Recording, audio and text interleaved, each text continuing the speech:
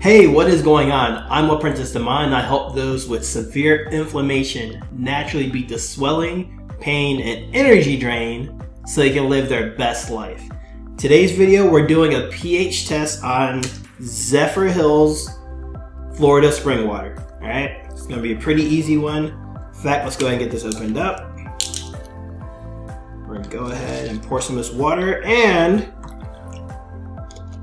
we're going to put some pH drops in there. Now, if we see a red or orange or a yellow, that means it's acidic, it's eating the minerals in our body and the electrolytes.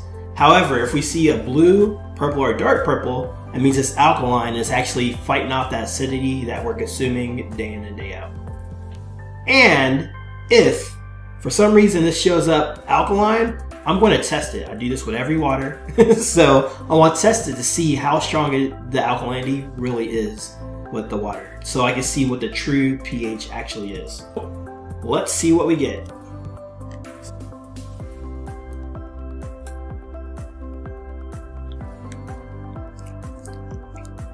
All right, that looks alkaline to me. What do y'all see?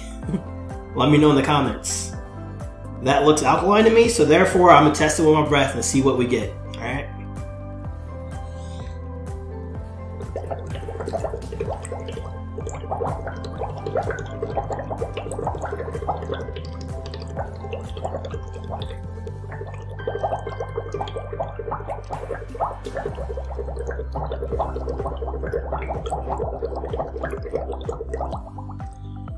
Alright, so give it a little bit of acidity and it ended up showing up neutral, which is better than our bottled waters, right? Our bottled waters normally show up as slightly acidic, and this shows up as neutral. So it has a little bit of that strength to battle back any acidity that we're taking, but not a lot, alright?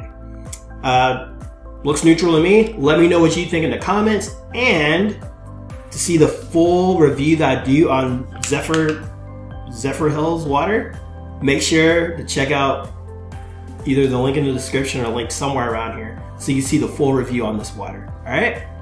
Thanks for watching, and I will see you in the next one.